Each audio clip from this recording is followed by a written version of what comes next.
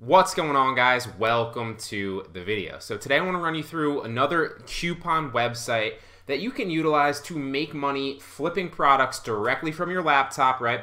Getting them delivered to your apartment or your house, wherever you're located, and then shipping them into FBA or simply listing them on other sites as well, like Poshmark, eBay, and Mercari, to make money with online arbitrage. Now, in the last coupon arbitrage video, I did talk about how things are shifting a little bit from, the old way that you used to be able to do coupon arbitrage, which was literally buy something with the intention of reselling it back on Amazon, right? So for a perfect example of how that would go, and make sure that if you're watching this with the intention of reselling back on Amazon, or just, with an intrigue to coupon arbitrage or arbitrage in general, watch this video in its entirety because I want to explain both sides of the equation and where you really should be focusing your attention, in my opinion, going forward with these coupon sites. So how you used to do it, here's a good example of one that sticks out to me right away.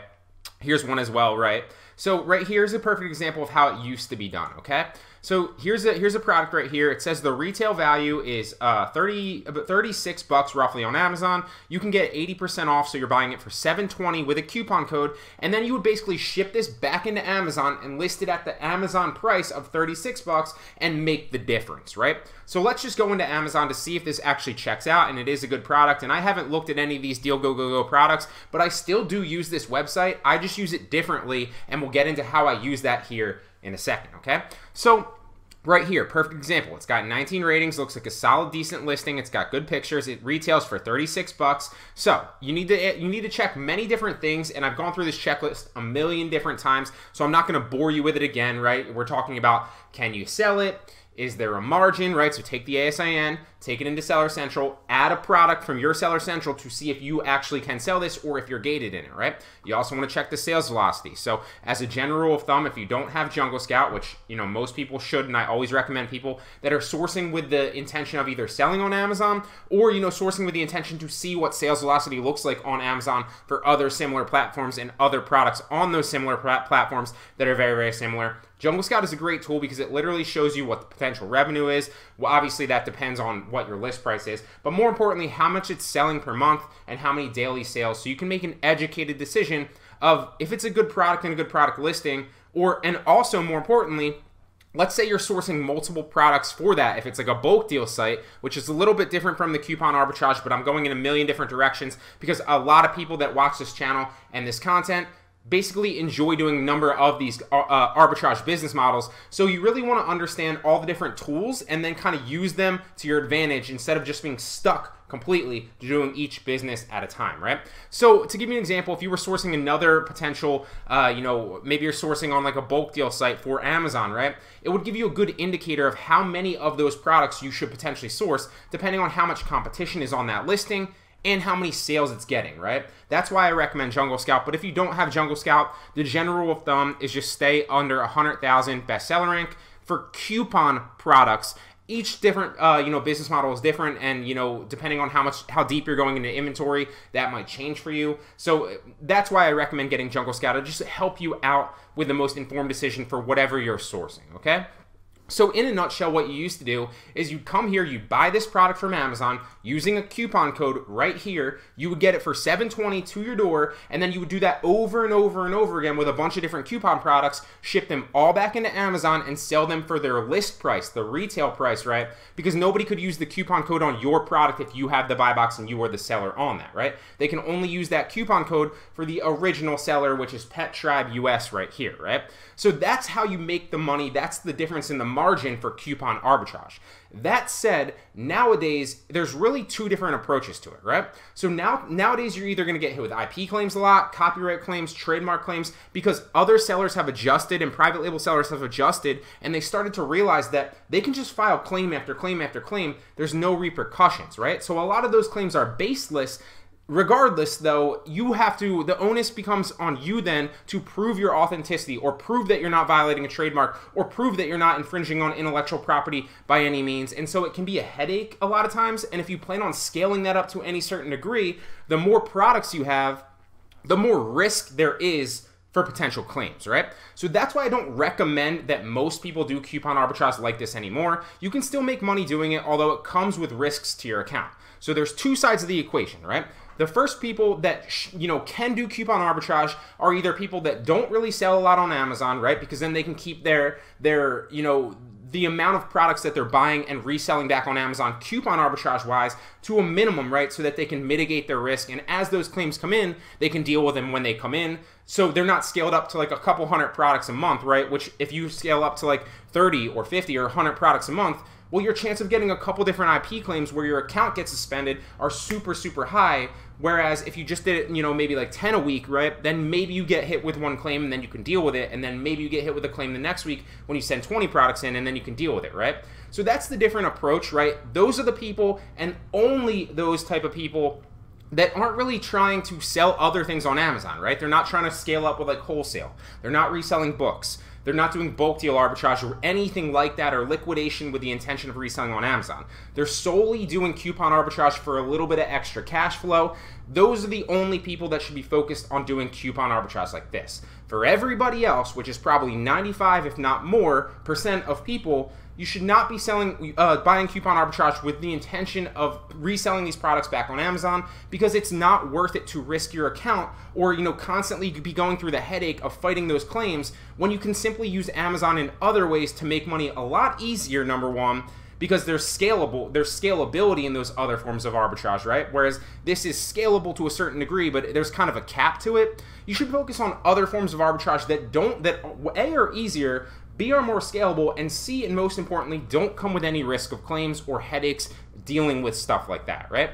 So then, if that's such an issue, why am I creating videos and tutorials now about coupon arbitrage, right? Because I feel like it's like the pendulum, right? Like people have like completely gone away from all the coupon sites, thinking that there's still not opportunities to get good products here, and that is not the case at all. I still leverage coupon arbitrage sites like Deal Go Go Go right here to buy products with the intention of reselling them back on other marketplaces, because you can still find very, very cheap, high quality products that come with stock images that look great, right?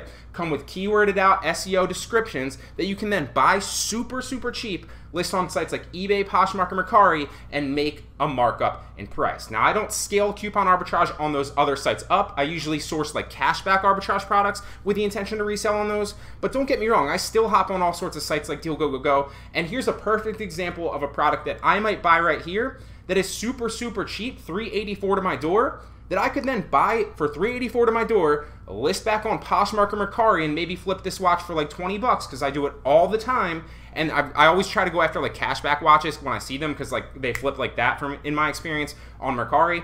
I don't really have that much experience selling eBay because I've been suspended for about 6 months. But if you're not suspended and you can sell on eBay, also a gold mine for watches as well. So there's a lot of opportunity on not just Deal Go Go Go, but all the coupon arbitrage sites. Let me show you an example of this watch right here and how I would approach it and how I would make money. Before we get into that, or we sort through to see another potential opportunity of another deal, which maybe this is one here, it all depends on what you're comfortable spending and what you potentially could make back. If you guys are interested in hopping into Online Arbitrage Pro 3.0 for 50% off, I'm gonna let 3 more people into the course. So the first 3 people that go through the first link in the description can get into Online Arbitrage Pro 3.0 for 50% off. So let me show you the example of this watch right here. Like I said, you can get it for $384. So let's check out the listing, right? Because if we're getting it for $384, yeah, we're excited that it's a cheap listing. But we also want to make, or a cheap product, but we also want to make sure that we're getting good stock pictures and potentially a good SEO'd out keyword description. And it looks like it has decent pictures, and you can also buy it in multiple different colors. So it's got 2 decent pictures. Obviously, if you sold this back on Mercari, you'd have to take 1 more picture, because you can't, with Mercari, you can on Poshmark and eBay, but if you're selling on Mercari, you do have to take at least 1 picture yourself. You can't list all stock pictures. But people think that that means that you have to take all the pictures yourself.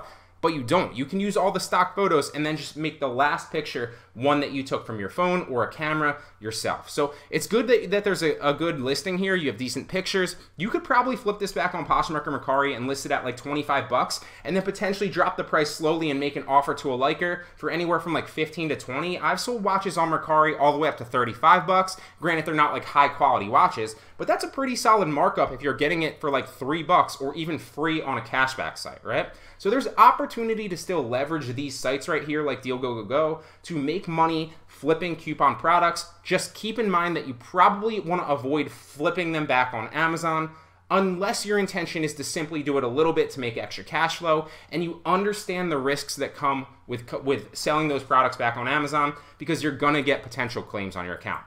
So let's hypothetically, to have some fun here, say we listed this and sold this around 20 bucks here and we paid $4.99 for shipping, or you could even undercut it a little bit, although this is probably a little bit over, I think it's 4 ounces on Mercari, so anything under 4 ounces roughly costs I think it's $2.99, and anything over 4 ounces costs $4.99.